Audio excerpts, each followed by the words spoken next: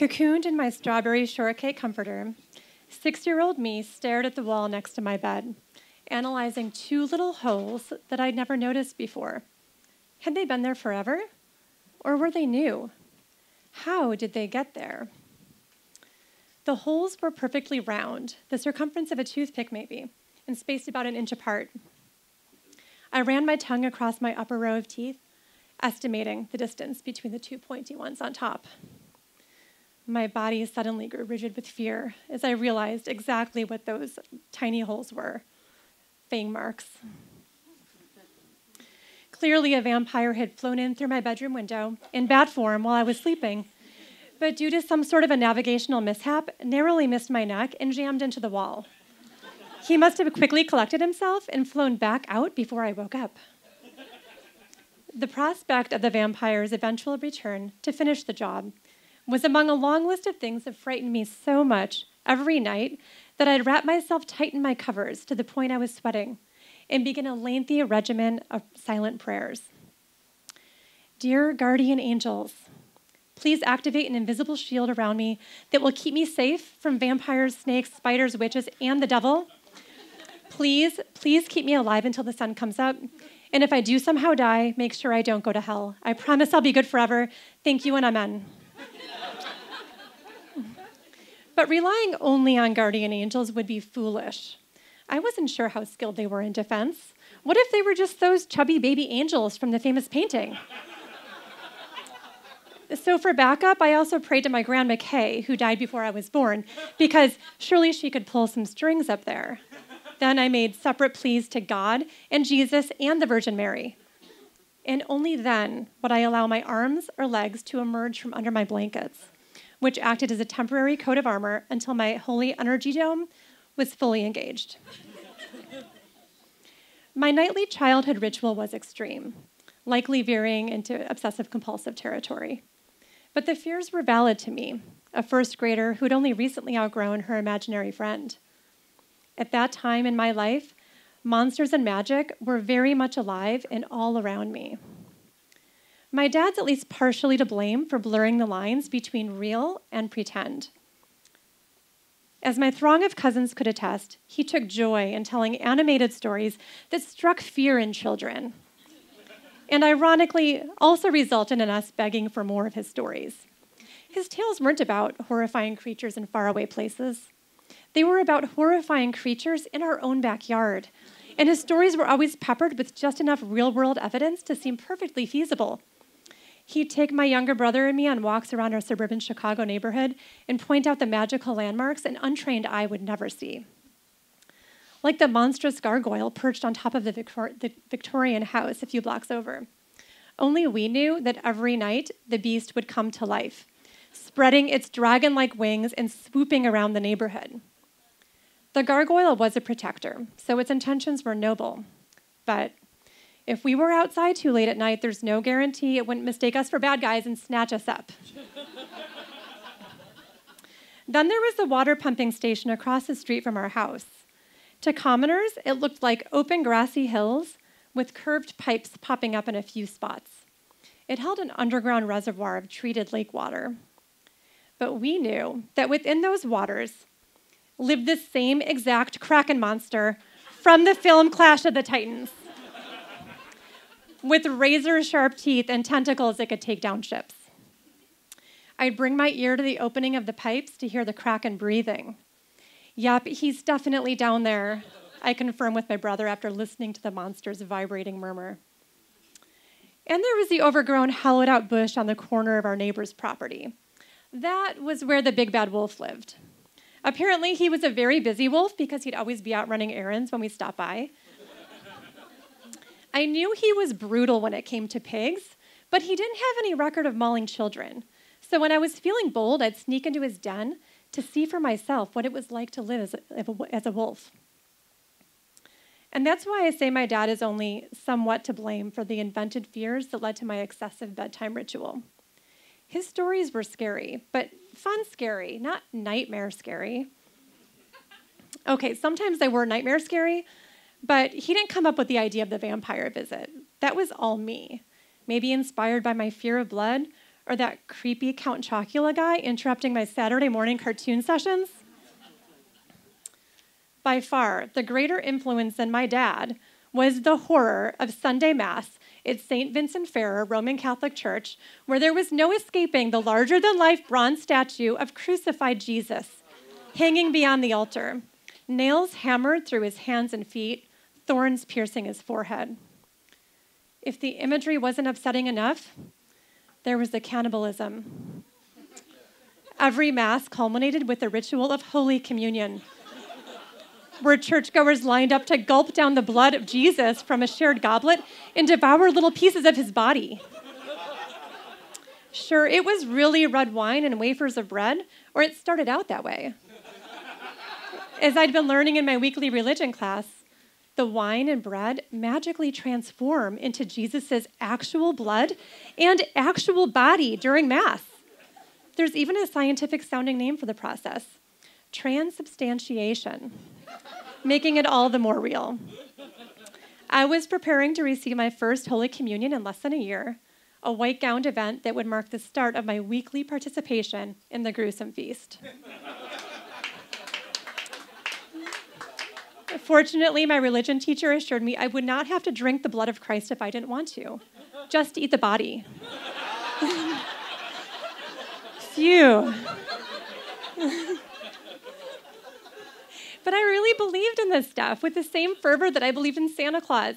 I went on trusting the priest's stories about an evil serpent who could speak and about a massive global flood ordered by God himself that would have killed off all the animals if not for one very industrious ark builder. Believing in vampires really isn't so different. The fang marks remained on my bedroom wall, but my bedtime fears faded in the years that followed. Or I should say they changed. Not due to any singular event, just the normal maturing process that happens to all kids around the age of 8 or 9 when reality becomes more real. Reality wasn't any less scary, though. The depleting ozone layer, the looming Gulf War, my parents' extremely uncivilized divorce. Those were the new monsters filling my head at night, and I couldn't even rely on my usual holy protectors to make me feel better, as they took a major credibility hit when I began questioning the church. Why can't a woman ever be the Pope? I asked my Grandma Ann at a family party. She should know. She went to Mass every single day and had rosary beads on her person at all times. Because women get their period, honey. Can you imagine what would happen if a pope ever got a period? He does wear a lot of white. That could get messy. But I knew this couldn't be the official reason. Then I learned the official reason, that Jesus chose only men to be his 12 apostles, so now and until the end of time, only men can be ordained in the Catholic Church. Jesus, really? That made even less sense than the period excuse. Despite my increasing delusion with the church, skipping Sunday Mass was not an option. But I scaled way back on the prayers, trading them for nightly journal entries. As a preteen, my final connection with magic came in the form of a brief but passionate fixation with the magician David Copperfield. Those spell-casting eyes. At the peak of my obsession, I saw him perform live downtown, where he levitated right on stage and teleported a bird across the theater. I cherished that playbill in my scrapbook and made it known to all that my dream job was to be David Copperfield's onstage lady helper, the one he sawed in half. I was old enough to know it wasn't real magic, just an illusion. Or was it? Maybe he did have some kind of supernatural ability and was using it to pretend he was the greatest magician of all time. But that phase vanished too, like the Statue of Liberty during David Copperfield's 1983 TV special. And all that was left was a moody teenage existence, 100% devoid of enchantment. My dad moved to the faraway suburbs, and we saw each other less as high school happenings dominated my world. My mom stayed put, but remarried a man prone to violent temper tantrums. And then she had a baby with him. Another brother for me. My childhood home had become literal screaming chaos. I left for college and never moved back. But as my baby brother became a little kid, I'd feel a pull of nostalgia when I'd visit him there. Seeing the world through the eyes of a 5-year-old, I missed the magical things from my childhood that I now remembered so vividly, even though they'd only ever existed in my imagination. And my heart ached for him having to deal with so much turmoil at home. So in the spurts of time that I had with him, during my breaks from college or after I graduated, I introduced him to the local magic scene. We checked out Big Bad Wolf's longtime residence.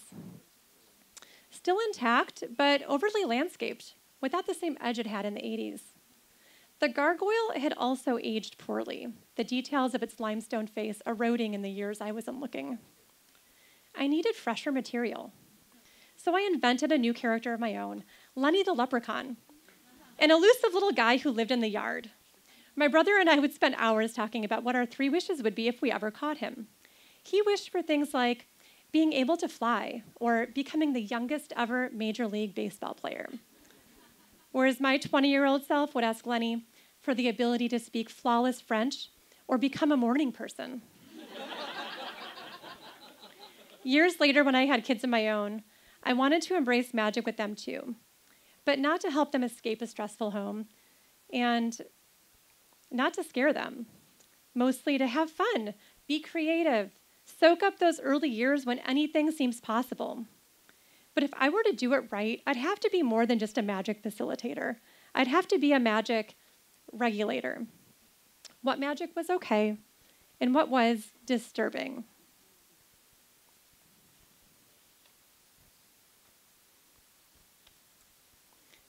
Religion was a no. By the time my kids were toddlers, I decided the cost of this family tradition was too high. Yes, it would be nice for them to know what prayer comes next at a Catholic wedding, and when to kneel, then stand, then kneel, then stand.